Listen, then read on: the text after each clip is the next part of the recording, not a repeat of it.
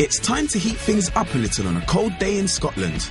It's number 13, endothermic and exothermic reactions. We all know that some chemical reactions release energy in the form of heat. But what about reactions that do the opposite? I've come to this shopping centre in Edinburgh on a chilly Saturday to demonstrate endothermic and exothermic processes. Baby, it's cold outside. Are your hands cold? Yeah. Right, and you've heard of these, haven't you, hand warmers? You haven't heard of a hand warmer? You haven't seen these? So when your hands are cold, you crack this thing inside and this makes your hands warm. You all seen water turns into ice? Yeah? This is going to turn into something that will seem like ice, it will go more crystalline, but it will get hot. I'm going to cut it open like this. Right, here we go. I'm going to pour it into here.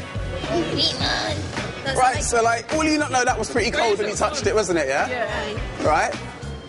I'm going to touch it underneath. Cold? Yeah, you feel like that. We need something to kick it off, for it to give off heat to warm your hands. So we're going to stick something in it. Right. Oh, what are you doing? That's making ice. Oh, no. Well, listen. Oh, that's warm. It's getting warm, is it? I thought you said it was cold. So what is happening here? The blue liquid is actually a supersaturated solution of sodium ethanoate. The liquid is so full of sodium ethanoate that it's very close to becoming a solid. All it needs is for me to put in this wooden stick to start off the process, and the liquid turns into a crystal. Because it releases energy, we call it an exothermic process. It's easy to remember because energy exits. But some chemical processes actually absorb energy. Check this out. What I'm going to do is, I'm going to try and get this to stick to that. So you need it stick to like wood? Glue? You could use glue, but has anyone ever been in a really cold place and they said, don't lick the pole? Yeah, they don't do it, you go skiing and it gets stuck to it, and that's just you gone, your holiday just finished because your tongue's stuck to this pole, yeah?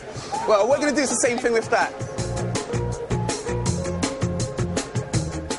So I grab some of this.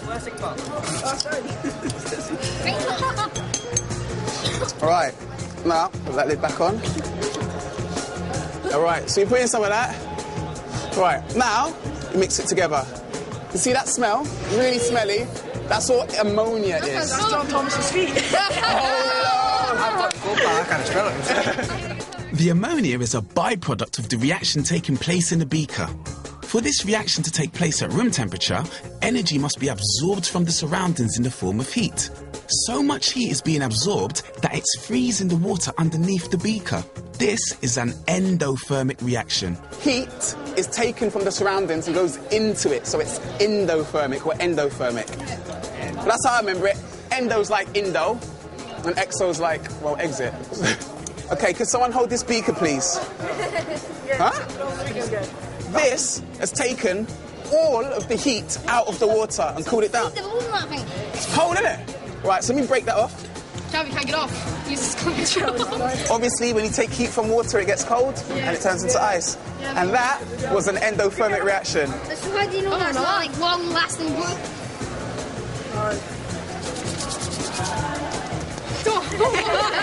It's water.